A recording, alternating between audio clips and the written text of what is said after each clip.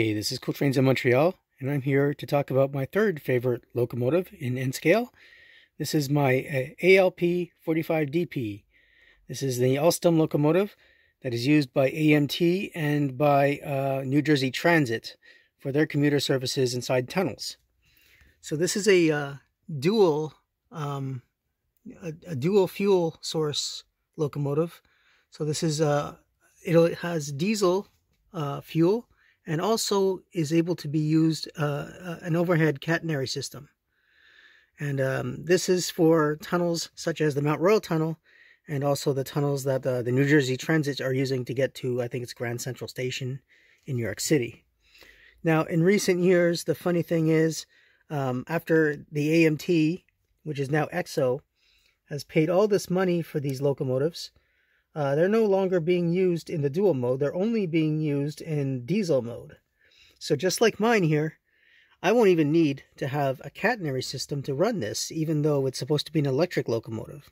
The only line in Montreal that ever had an electric overhead catenary system was the Mount Royal Tunnel, and they would run in electric mode through the Mount Royal Tunnel on the Mascouche line, and then as soon as they reached Acadien, I think it's at Acadie station, they would turn the Pantagraph off and lower it, and then continue in diesel mode. And as far as the Deux-Montagnes line was concerned, it would run all the way to the end in Deux-Montagnes under catenary. Now, the Mount Royal Tunnel is exclusively being used by the new REM, which is going to be a new light rail system. So these locomotives are now going to be run only in diesel mode, and they will be run on the other lines alongside the EXO locomotives that you see, the other ones, the F59PHIs and F59PHs. But these still have a really great locomotive look to them.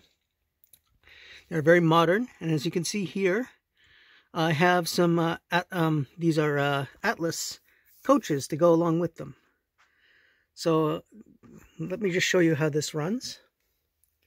Now, there was some concern about these locomotives when they first came out, but as you can see, mine runs pretty well. It's not that it's running low speed, it's just that I don't have a whole lot of space to bring it up to a lot of high speed.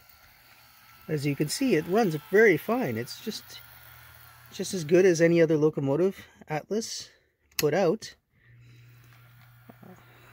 Runs very well, and the coaches are great too. It all came as part of a set, so I'll show that in a moment. Yeah, the locomotive has some good slow speed, so I can bring it to a very slow station stop. It has the lights in the front, and also when you run it in backwards, you have two red LED lights that light up. I don't know if I can show it here. Not sure if they'll show up, but there are two red lights there when it's running backwards.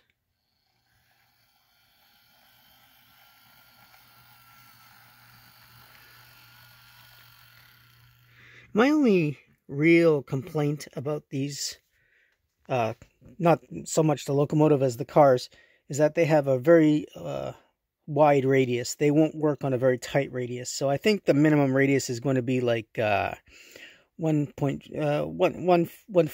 radius. 1 foot radius won't even do it. So it's probably 1 foot 2 inches is probably going to be the minimum radius that you're going to need. Yeah. So here's the box. This is what it came with. As you can see, it's very nice. My only complaint was it only gave you 2 cars, so I had to get extra ones. But I mean, as far as the packaging is concerned, it's very good.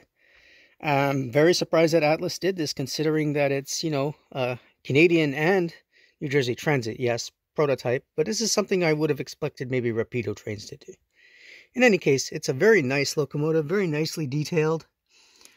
The AMT, now I had actually emailed Atlas long ago when this first came out, and I suggested that AMT would have been a nice paint scheme. They probably already knew that. A lot of people would like this.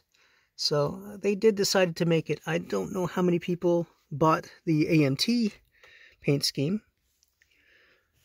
But yeah, this paint scheme is probably the best paint scheme that these locomotives will ever have. EXO, if they ever repaint these locomotives, they're going to make a real mess out of it.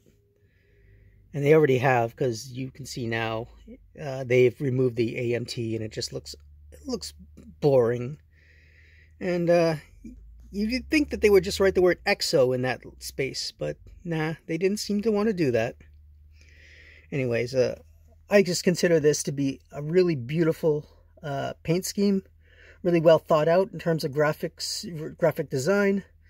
The blue representing the Quebec flag, representing the water around the city of Montreal, you know, and the wave action is kind of a dynamic, very indicative of the train's motion.